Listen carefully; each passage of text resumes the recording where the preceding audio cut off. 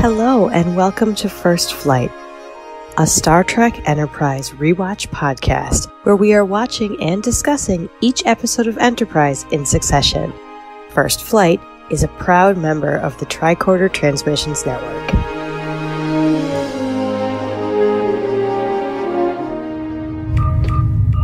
This is Commander Tucker of Enterprise. We've got some information you're going to want to hear. Hi, I'm your co-host, Melanie. And I'm your co-host, Abby. And tonight we are discussing the third episode of Season 1, Strange New World. This episode was written by Mike Sussman and Phyllis Strong, based on a story by Rick Berman and Brannon Braga. It was directed by David Livingston and aired on October 10th, 2001. But before we begin our discussion, we need to issue a read alert. Tactical alert. All hands to stations. There are potential spoilers ahead. On First Flight, we might end up talking about any part of the series at any time. And now for a summary of the episode, it's time for Abby's Captain's Log. Okay, Abby, let's go. Captain Starlog Supplemental. While on their first away mission on an M-class planet, the team gets stranded in a storm and begin to think that T'Pol is deceiving them and working with a species of rock people. All right, it's time to deploy our subspace transmitters and get into this episode. Abby, what did you think about Strange New World? All right, well, first thing I want to say is there is so much eating in Enterprise, and I always knew this, but I mean, this is our third episode, and this is the third time we've seen a meal scene, which I just think is kind of interesting. And it's a nice way to check in with our crew and all the different pairings that you might not get in other ways. So I think that's fun. And I know people have made fun of Enterprise for that, especially the first couple seasons with being so food heavy. But I think it's absolutely hilarious. And I love like when Phlox and T'Pol sit down and they're talking about all the sensory stuff and everything. I always think it's a fun thing to see them eat. Oh, yeah, definitely. I think it makes them just seem like real people doing real things in a regular old day. And I really like in the mess hall when Cutler and Novakovich and the other lower decks people are looking out the window and, seeing what's going on and saying, I was wondering, would the captain make an announcement or something? The thing I really like about that scene is it shows how not everybody on the ship is in the loop like the senior staff is of what's going on. There's people just doing their jobs who are waiting to be filled in. So I really liked that. Yeah, I like that too. And I like that we see Cutler here for the first time because I think she's an interesting character and she's very different than our senior staff because she isn't in the loop. And that is a nice thing to see because you know that the majority of the people on the ship are not in the loop. They're just making the ship run. And it takes a lot of time and effort to make the ship run. And I like that we see that in Enterprise, that we see them, with the nuts and the bolts and how things are actually getting done. And I think that's a super fun thing to see. And I like poor Novakovich, who is a bit of our red shirt in this one. I mean, he has a rough transporter moment in this episode. Yeah. Oh, poor guy. But at least we didn't have a red shirt moment with him and Cutler. She kind of, pops back here and there. Yeah, I like Cutler a lot too. I think she's a great character. The actress does a great job. I'm glad we get to see her again. I totally agree. And the thing with Novakovich, I did read that originally he does die in the episode. And for some reason they changed it to he's going to be okay. I can't remember why, but the original plan was for him to die. Well, I am glad he made it, even if he had, he became one with the trees, literally. Abby, this has always been one of my favorite episodes of season 1. I think it's really interesting and engaging and intriguing. And I'm actually remembering the very first time I saw it. And when Travis sees those figures go into the woods, and then, later the rock people, and at that point I thought it was real. I remember being pretty freaked out. That was pretty scary and well done. No, I agree. And they set that scene so nicely with the campfire and the ghost stories and all that. And I remember the first time I watched it, I was watching it alone at night, and I got a little creeped out too. But on this watch, speaking of you saying that, Travis saw people going into the woods, I'm wondering, because Travis was the one who started with I saw something, I saw someone. And I wonder, because, you always hear about people who have, mass hallucinatory experiences, they play off each other. So I wonder if somebody else had seen something and communicated it with them first. Would this have been a whole different episode? Now, obviously, it wouldn't have made good TV if they all just dreamed about rabbits and marshmallows or whatever. But I just wonder if that was what set everybody else off about these rock people, was Travis planting that seed, both with his ghost story and with seeing someone for the first time. Yeah, that's a really good point. I think that's a distinct possibility. Regarding the campfire scene, something I wanted to mention. I love that scene, by the way. Me too. I love campfires in general. I mean, this is one of my favorite scenes of the episode, and there are a couple things I really like about it.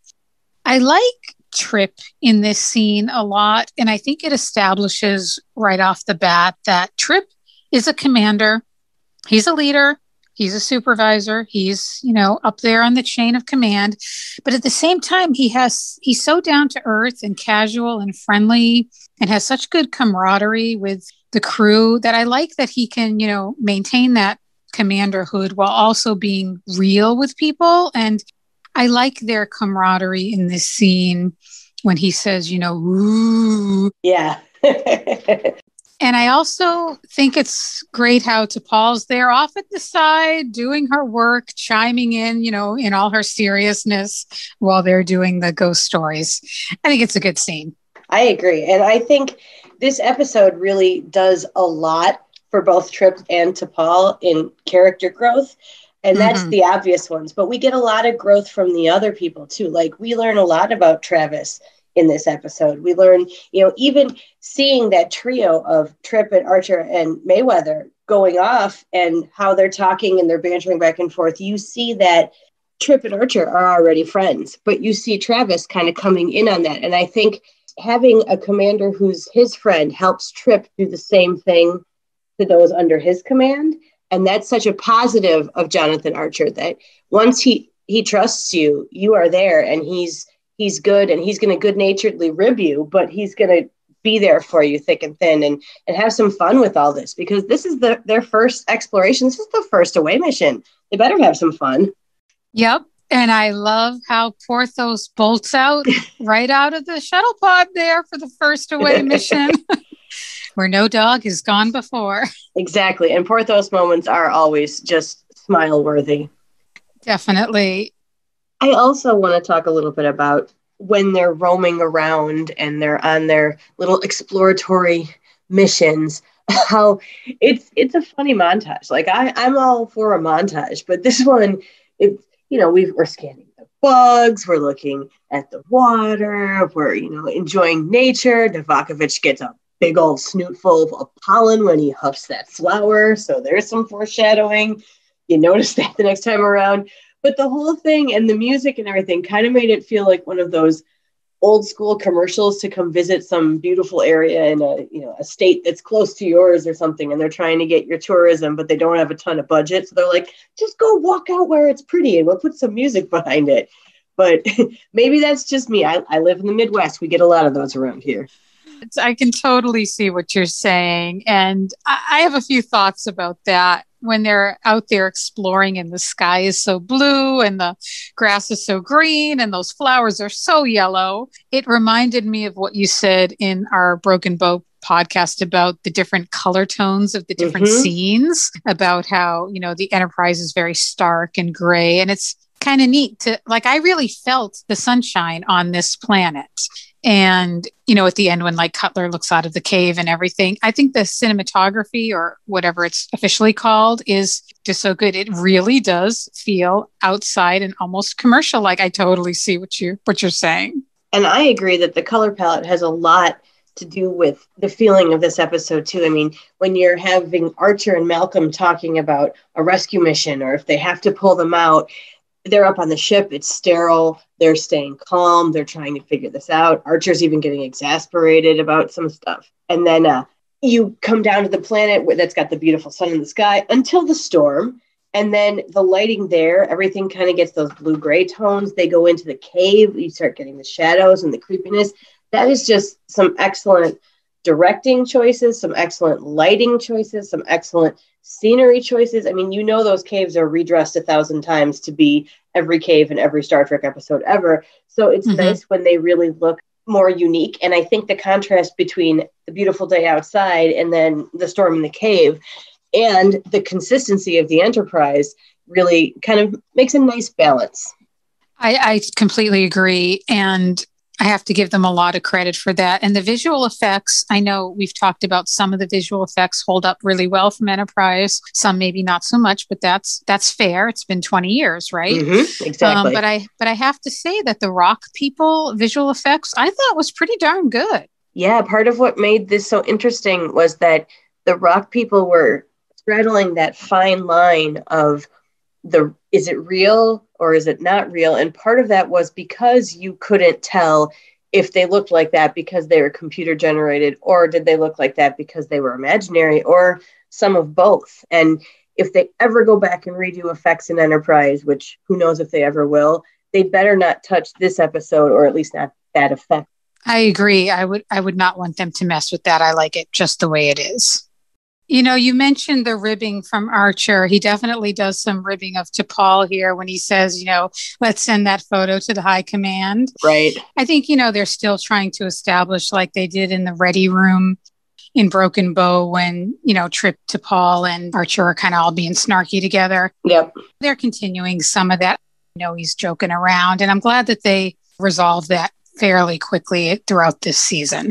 And I think Archer is really trying to find his footing. He can't use the same skills and the same strategies to get to Paul's trust and to get to know her and to develop that relationship that he would with Trip or Mayweather or Hoshi or even Phlox, because she's very different. And I think he's putting a bunch of things out there and trying to see what's going to work. And that one totally didn't. But we've all been there, tried something and went, right, just stuck my foot in my mouth, gonna move on. Totally. You know what? That's a really good point. I think they want to show that he still is sort of quote unquote awkward around Vulcans per se. And I love how their relationship develops. I just thought it was interesting that they, threw that in there to kind of keep that continuity going. But Agreed. You're right. It's awkward. You're trying to bond with people, and Cutler tries to bond with her as well. Exactly. With the Plomeek soup, and people are trying to get to know each other. It's only the third episode. They're all kind of feeling each other out. And that's another thing I like about this episode is it, puts them in a situation where they sure do get to know each other. Exactly. In Archer's favor, I really love in this episode how quick thinking he is. I mean, we see this in a lot of episodes with Archer, but right here we see how Archer's trying to get through to Trip. This is, of course, later during the intense part at the end.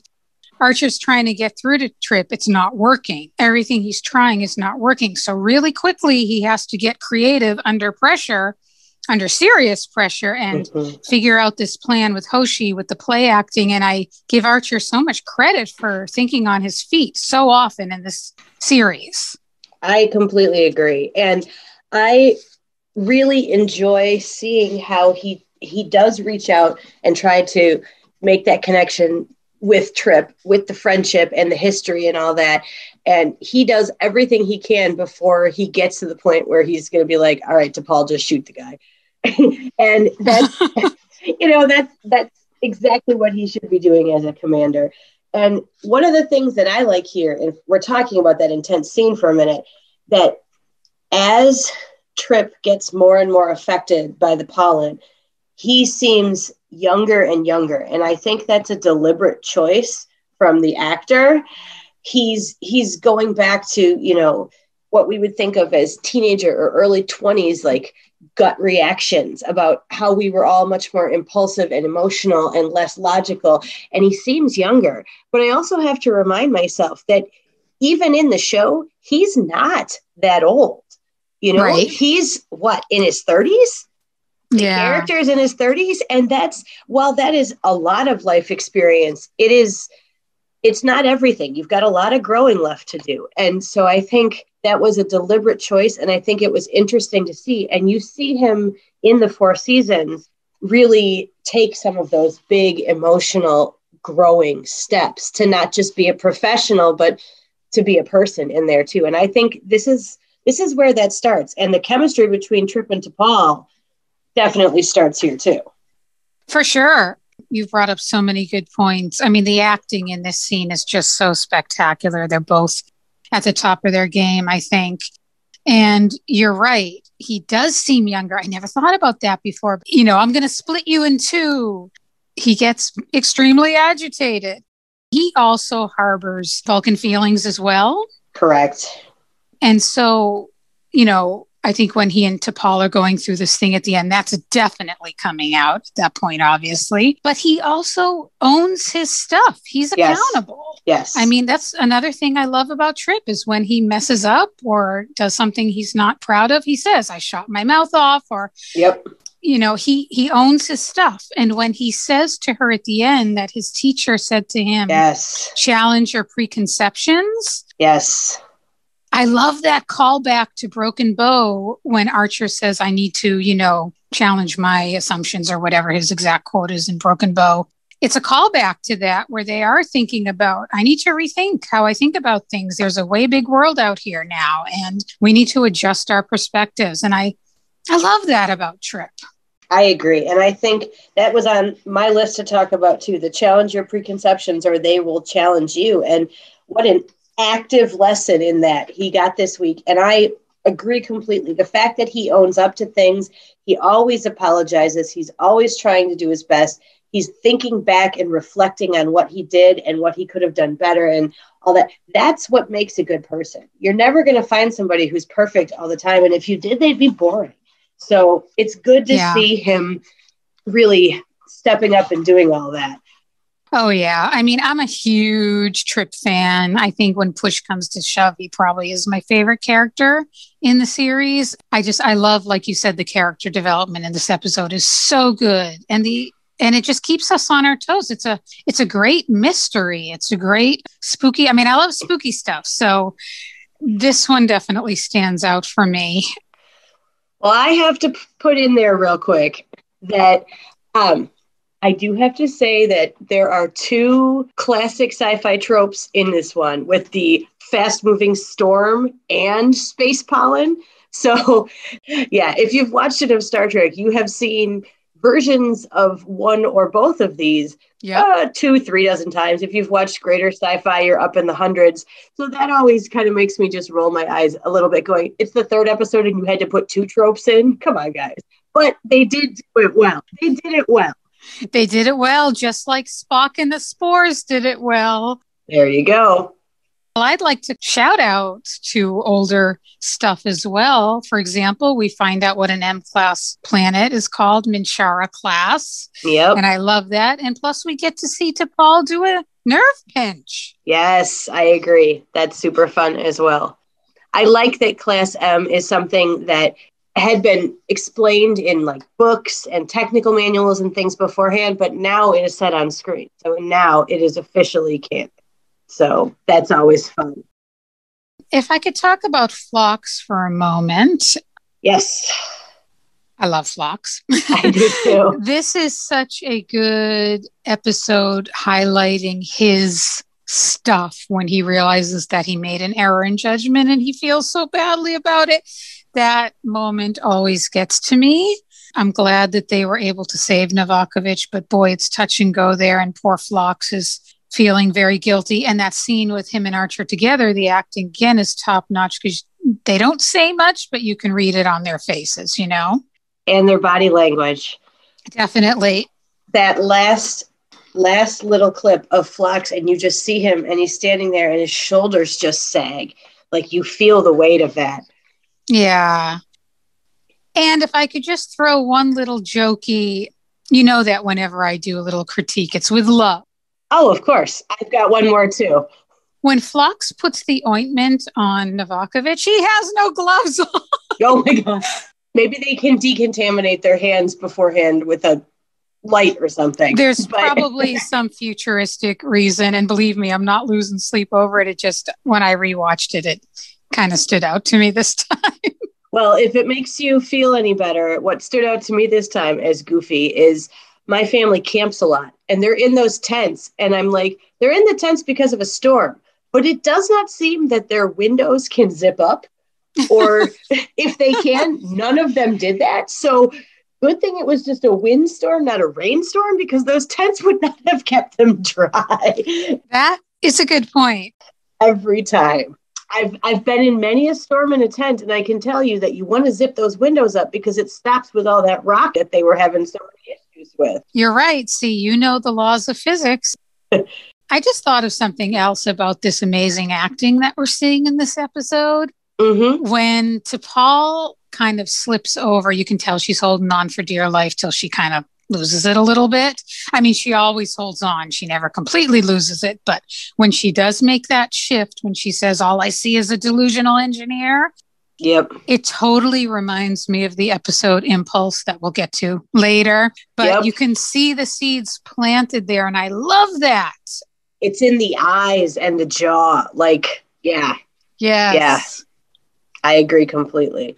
And I always wondered, did anybody translate the Vulcan that she and Hoshi start speaking to each other? Does it actually say, hey, you're going to pretend like, this, and that, and then you're going to shoot him on stun? Or is it, somebody's recipe for tomato soup cake? They're usually pretty good about making it real. Right. That is a good question. I wonder who they have behind the scenes doing Vulcan efficiency tests. Proficiency tests. Not my strong suit, but I always wonder. Another thought that I had about T'Pol in this episode is I like the way they have this quasi misdirect where things are really creepy. You don't know what's what. We haven't been let in on everything yet. And T'Pol is delivering all her lines in this monotone, kind of eerie way, which, I mean, she's a Vulcan, so she speaks fairly monotone most of the time. But in this particular episode, with the way she's speaking and the way the lighting is on her, when she says, would you care to join me in the back of the cave and all of that, it's definitely like a little creepy misdirect. And I liked that. I do too. And I enjoy how you see in this episode that people are trying to make a relationship with T'Pol. I mean, she started out, she could have screwed over Archer when he was unconscious back in Broken Bow, and she didn't. So they trust her a bit, but not all the way. And there's still a lot of that. We don't trust the Vulcans. They held us back. They're doing things that we don't know about. But Archer, tries to get her in the photo. Cutler tried plomeek broth and is talking about it. So they're trying those inroads, but she's not super receptive. So that also amps this up, that, they've really tried to pull her into the circle or get her in the ghost story, and she's busy tapping at the pads. So there were a lot of layers there that are very T'Pol, but since we don't know her as well as we get to in the future, they can seem a little off-putting, and they could be a little bit creepy or definitely darker than what we know our T'Pol to be. Yeah, that makes sense. And now that you've mentioned that, it got me thinking that, I think so much about how we feel about T'Pol. How is the crew viewing T'Pol? And I don't think as much about how is T'Pol viewing them. And I like that in this episode, she says at the end, I've learned a great deal about, I'm learning a great deal about human behavior when she's affected by the pollen, right? Yes. And she's kind of speaking her mind more. And sometimes I forget that T'Pol is sort of alone on her own with this journey as being, one of the only other non-humans. And I love that's why she bonds with Phlox so much in those scenes that I love with her and Phlox. But sometimes I forget that she's observing human behavior as well and absorbing that and maybe thinking about that as well. Yeah, and I always think about how, she can smell more and taste more and all those things. And if you're on a planet and that wind kicks up, you better believe that she's definitely smelling and tasting some things that other people aren't. And I don't know about you, but I don't want to be around a bunch of sweaty, scared humans if I already think they stink after a shower. So Just saying, there's a lot going on there that she's dealing with when she gets compromised herself. Sometimes I forget about that, Abby, and I think back to the beginning of Broken Bow, have it coming up again in the Endorian incident and other episodes. I think that was the one where we'll hear that again, but they don't mention it that often. So sometimes I forget about that.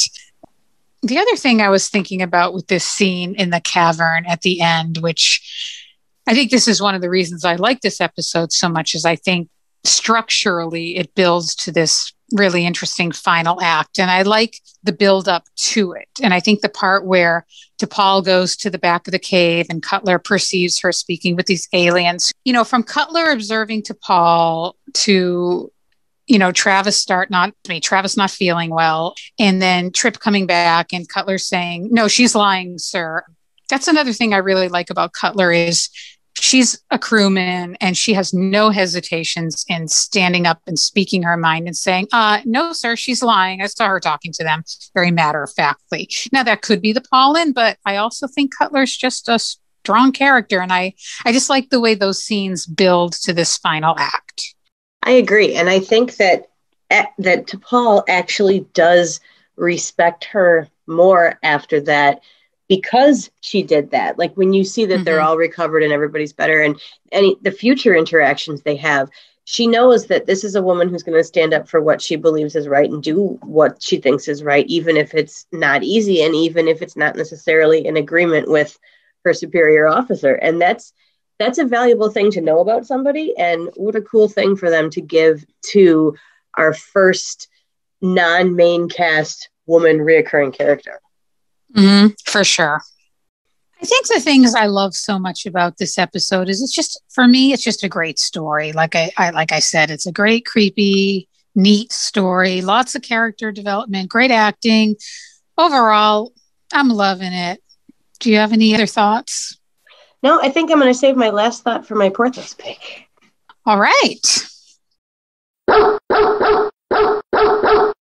And now we've arrived at Porthos's pick, which is our favorite part of the episode. Abby, what's your favorite part of Strange New World? All right. So we did just touch on it a little bit, but I'm going to expand a bit. That Phlox and Archer and sickbay apology scene. This time when I watched the episodes a couple times before we do this, and this time, every time I watched it, I got teary. And I think that scene is playing and ringing differently now when we record this is April of 2021, and the world has just been through a medical tragedy, and there's been a lot of trying our best and having it fail. And that resonated so much with me now. And this was decades ago that they filmed it, but watching healers work as hard as they can and do everything they can and then feel guilty for not having foreseen the unexpected seems like it's been the story of life for the past year. So watching this and watching Archer understand and yet still feel those same feelings really, really just got me good this time around. So I wanted to expand on that a little more. Yeah, now that you mention that, I agree. It already is a heavy, dramatic scene, and based on what you're saying, putting it with today's times, yeah, that's extremely poignant. And Archer and Phlox have a special relationship, I think, and they have a lot of good scenes together. And this scene, even though it's different content, this also kind of reminds me of the scene in Damage, which is, later down the line also. But, Archer and Phlox get real with each other. It still plants the seeds for their relationship, which I have always found really poignant, including, sorry, another one just popped into my brain, doing tons of spoilers here on First Flight. All I'll just say is Baby Elizabeth. That's all I'll say. Yes. Yeah, that's a great pick for favorite part. Well, and we haven't had an episode yet that really does a deep dive into Phlox. We've been picking up little things here and there. And we know so much more having watched the series multiple times, but this being just the third time, maybe fourth if people watch the premiere as 2 episodes, that people are seeing him. They know he's been out there. He's been to more worlds. He knows more aliens. He's got a menagerie. He's competent. and he still didn't figure this one out. And he still feels bad. That's a different level too. And it makes him, humanizing is the wrong word, but it really deepens him because you see him not just as the goofy smiling guy, but he's being a serious doctor now. And when push comes to shove, he's got the smarts and his heart is breaking when he feels like he can't do enough. And that's a lot of what Phlox is consistently. More great character development in this third episode, which is why we love Enterprise and we think it's so great. Yep. My pick is a moment. Sometimes I choose scenes and longer things, but for this one, it is a quick moment. I love the part where Novakovich says, "Go to hell" to Archer and Malcolm. And he says, "Go to hell," because Archer and Malcolm don't really know what's going on. They know there's problems, but they're not there. And when, crewman Novakovich says, "Go to hell" to his superior officer, Malcolm and Archer both know that something really off is going on here and something serious is going on. And Archer and Malcolm give each other that look like, what the heck? I just love that dramatic moment. So that's one of my favorites. Yep, I agree. I think, and it is that look that's just between them where they're like, all right, well, this has taken on a whole deeper meaning. And I like it. And there's a bunch of those little Malcolm and Archer moments in there where, when they're trying to get ready and they're trying to land the shuttle and it doesn't work and they're, making standby plans, they're both just showing how deeply caring and competent they are. And they are already starting to communicate beyond just verbally. And that's cool to see that start too. When they're going to pick up the group and they can't land, and Trip says, "I think you forgot someone, Captain." And Archer says, "You guys are just going to have to hang on." But he has to be professional and just say, "Okay, we'll do our best." But that deep down he's like, oh no. Yep. On the First Flight podcast, we like to share a bit of trivia about the episode. Abby, what can you tell us about Strange New World? So the planet, this first M-Class 1 visited by the NX-01, we find out later in a Mirror Darkly Part 2 by looking at a bio screen that was later named Archer 4. And the planet Archer 4 was originally mentioned as the site of a battle between the Klingons and the Enterprise D in yesterday's Enterprise. So lots of connections with this planet.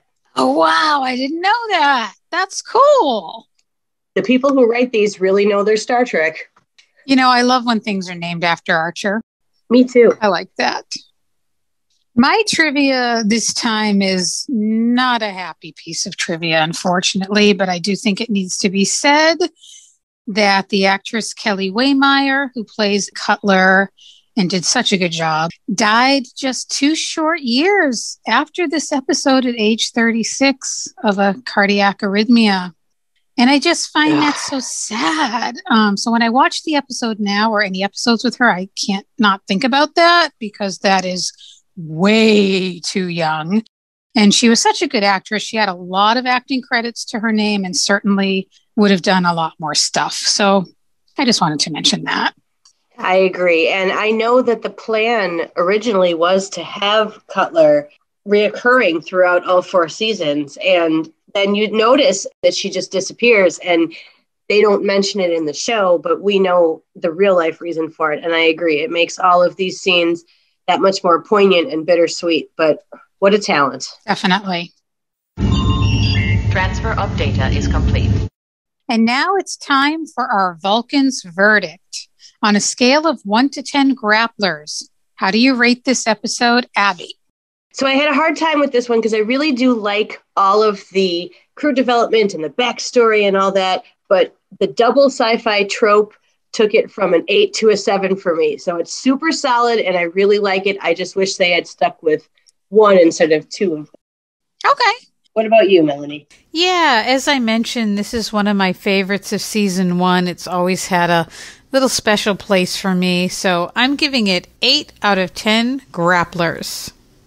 And if our listeners would like to continue the discussion, how do they reach you, Abby? The best place to find me is on Twitter at Abby M. Sommer. That's Sommer. I'd love to see if their ratings match ours. Yeah. Send us your ratings. You can reach me on Twitter at ShuttlePod2, ShuttlePodTWO, and our podcast can be reached at First Flight Pod. We want to thank you for spending this time with us, and we hope you'll join us next time when we will discuss Season 1, Episode 4, Unexpected. And as always, we leave you with this quote from Captain Jonathan Archer. The most profound discoveries are not necessarily beyond that next star. They're within us, woven into the threads that bind us, all of us, to each other.